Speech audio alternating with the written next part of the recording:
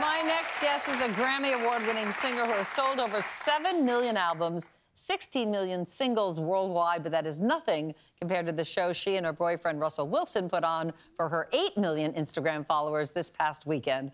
Please welcome Ciara.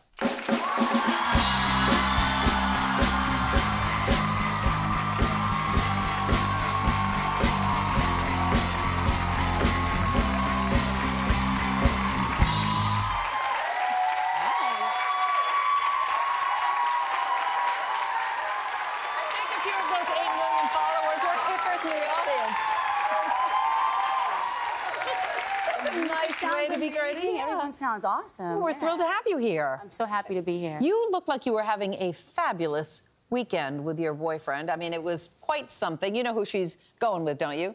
Yes? Yes, do we know? Seattle Seahawks star quarterback, Russell Wilson? Yes. And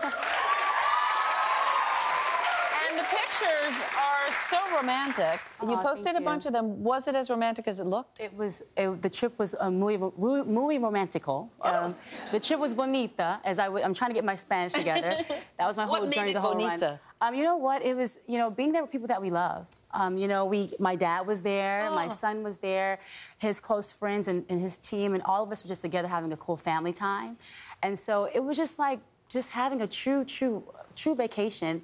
And for me, my best vacation experience ever in my life. Well, there was like a lot of sex appeal in those pictures, which I find a little ironic because you guys are celibate. Yes. So whose idea was that? And how's it going? It was really a teamwork kind of, it was a teamwork effort. And I have to say, it was also awesome because he was also a leader in the process of it.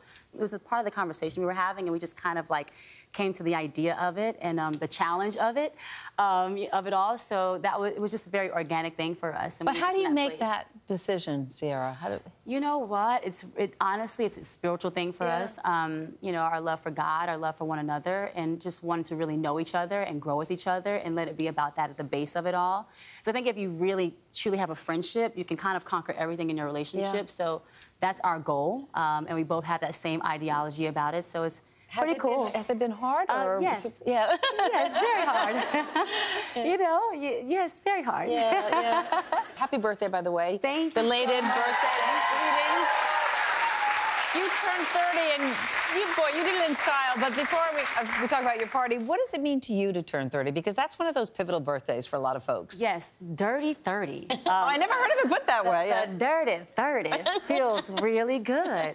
I'm in the best place in my life as a woman, and I used to hear women talk about like this is the time we all kind of start to see life clear. We start to be, very clairvoyant. We start to really like have a cool understanding of ourselves, and it feels like that and more for me. I love this time. Yeah. Have you really had moments where you felt clairvoyant? I feel I'm in the most clairvoyant place in my life. I want to be the best mom I can possibly be. I don't want no drama. I don't want any drama. I'm just trying to reach higher every day and just do the best that I can. So I just want to make sure that my environment supports that. And also for my son, I want for him to have the best, opportunity that he can have. He's growing up a bit more privileged than I was.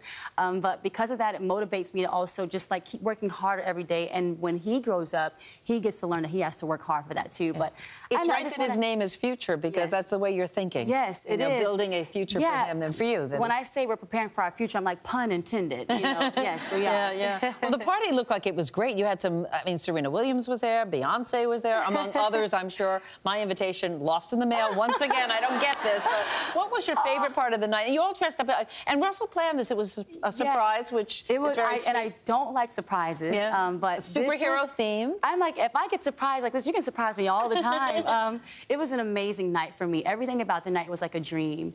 Just even seeing him waiting at the Batmobile, like he looked like the real Batman. But it was really cute. It was the best birthday experience I've ever had. And more than anything, what was cool is that I was surprised by all the people that I love.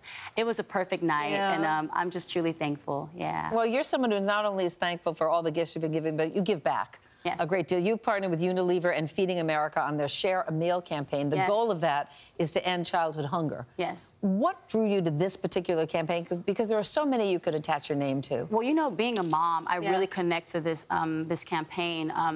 You know, it's a real reality that 1 in 5 children suffer from childhood hunger every day. And what's exciting about in this country, campaign, you think it's crazy. Yeah, you know, when I grew up, you see the third world country commercials, and you see that. You think it's only happening there, but you realize it's happening in our own neighborhood. And for me, that really drew me close to it because it really is real. 1 in 5 children suffer from childhood hunger. Someone in your neighborhood could be suffering, you don't even know it. So what's exciting about this campaign is that we can all come together and use the social media platform in a very positive way. Like now, you know, we post fashion photos and selfies and all that good stuff, but why not take a moment to stop from that and to just simply put #ShareAMeal? And when you do that, Unilever donates 1 meal to Feeding America, and then they've already done 1 million meals. And so our goal is to rally up America to do 1 million more meals. And why not use our social feeds for something so powerful like this? And I think you will all feel good knowing that after you've just put #ShareAMeal, you can put up a picture. Fed a family. Yes, that you fed a child that needed food, and especially during this holiday season. It's just it's such a crucial time, and it's very real. Like, you know, this really exists, and it's very heartbreaking for me.